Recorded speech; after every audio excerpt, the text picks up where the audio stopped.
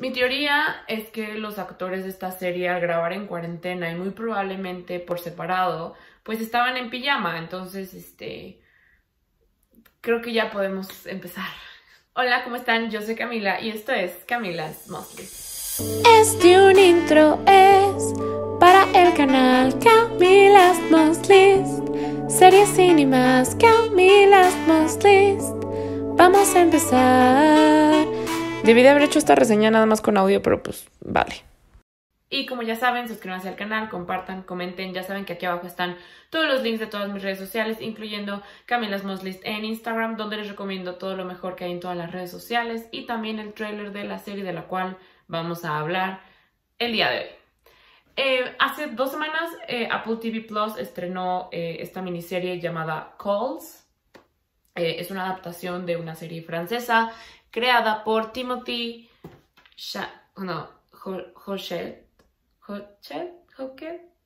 Timothy something en francés. Fede Álvarez se encargó de hacer la adaptación para Apple TV. Son 10 episodios y algo muy peculiar de esta serie es que esta serie literalmente son llamadas de teléfono de entre 15 y 20 minutos, ¿no? Entonces, visualmente lo que estás viendo en la pantalla son los nombres de los personajes y pues el texto escrito, ¿no? Y unos visuales muy, muy bonitos a la... Escucho música en el iTunes 2005 en mi PC, más o menos así como nada más las ondas de sonido en una manera muy creativa.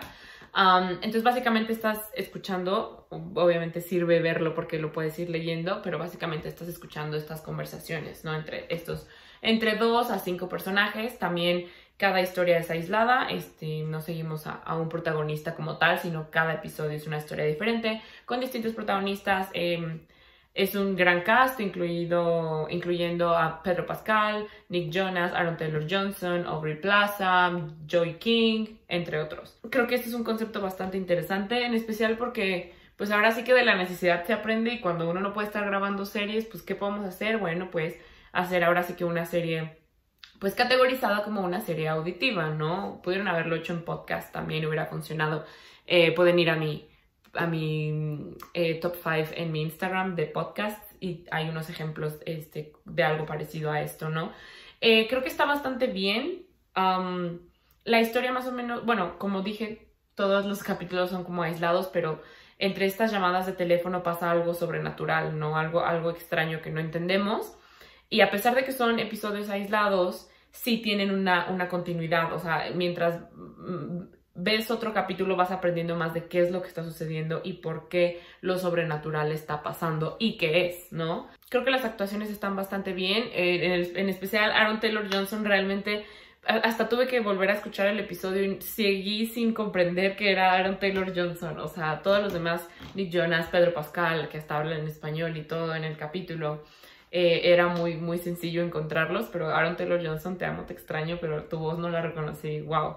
Aparte creo que ese episodio fue mi favorito.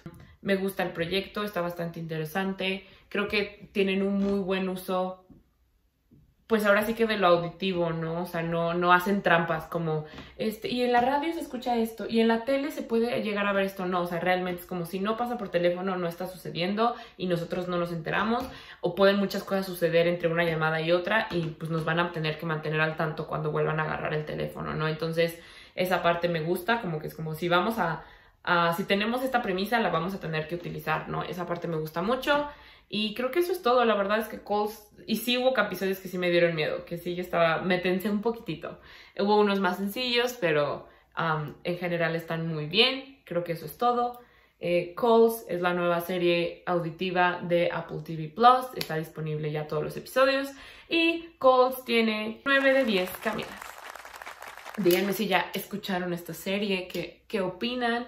Creo que sí podrían hacer. Yo sí haría una segunda temporada sobre otra, como una antología, pues, ¿no? Como American Horror Story, etc. Creo que eso es todo. Muchas gracias. Compartan, comenten, díganme qué opinan. Yo soy Camila y mi cuarto les dice adiós.